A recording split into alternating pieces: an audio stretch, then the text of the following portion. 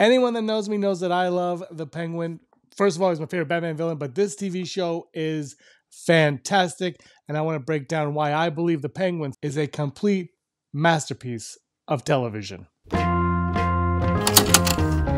This is all thanks to the collaboration between Lauren LeFranc and Matt Reeves. They've taken Gotham City's gritty underbelly and thrown a spotlight on a character who's often overlooked, Oz Cobb. Don't say Cobblepot, aka the Penguin. But this isn't your typical villain arc. What we get here is an incredibly nuanced character study. One minute you're feeling sorry for Oz, and the next you're reminded that he's ruthless, twisted, and navigating Gotham's decaying, chaotic streets with nothing but a grim determination to rise to power. There's a great moment between Sofia Falcone and Oz Cobb where she knows that he threw him into Arkham, and she says, "Was it worth it?" And he gives the answer, yes. Very blunt, yes. His eyes are watering, and he's explaining that, because of his limp, his walk, his look, his appearance, who he is, where he came from, that all the things that he was given, the iceberg lounge and the drops, that's remarkable for a guy like him. So her undoing was his doing, and he's benefited greatly from that.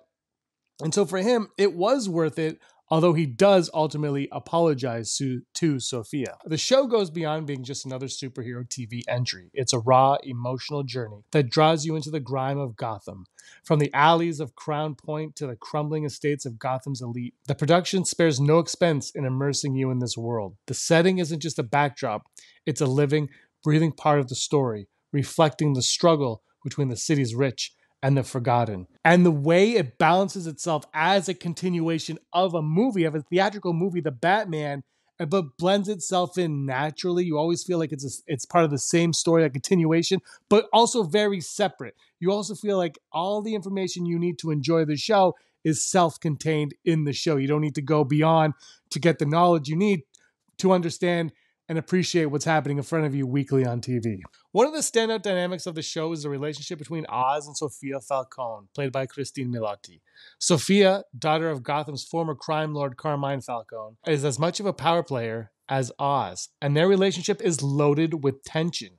It's a battle for control, with Sofia vying for the power vacuum left after her father's death, and Oz determined to prove he's the one to fill it.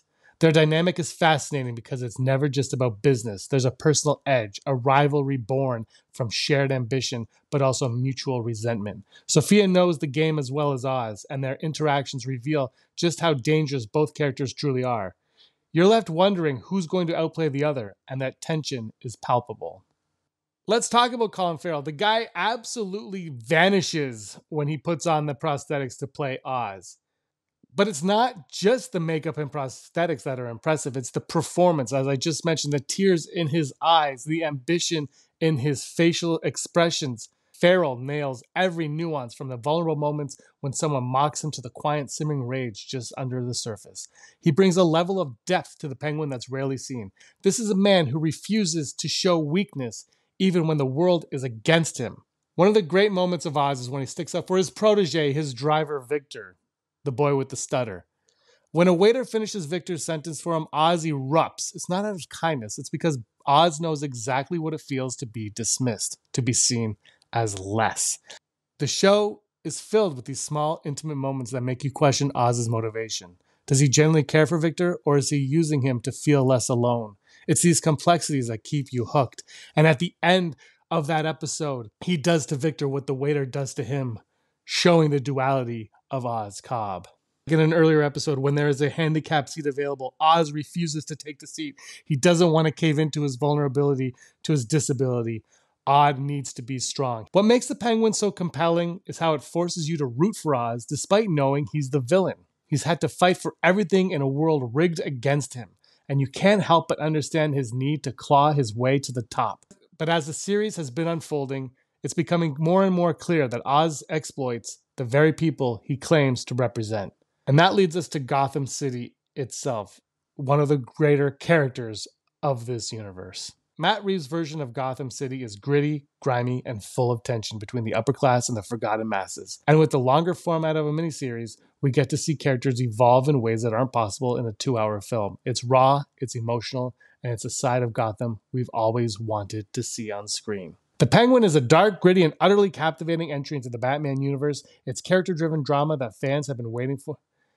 Every week is a hit by hit. It's a slow burn, as I've always said, but it's introducing more lore, Batman lore, and it's lore that they've kind of reconfigured to fit their narrative, and it just works. They know how to do it. They've created and they've built a world that you are infatuated with, and they're making all these little tidbits from Batman lore in the comics, these small little details, and they're bringing them in, they're fleshing them out, and they're making them grounded and down to earth and fit in their environment.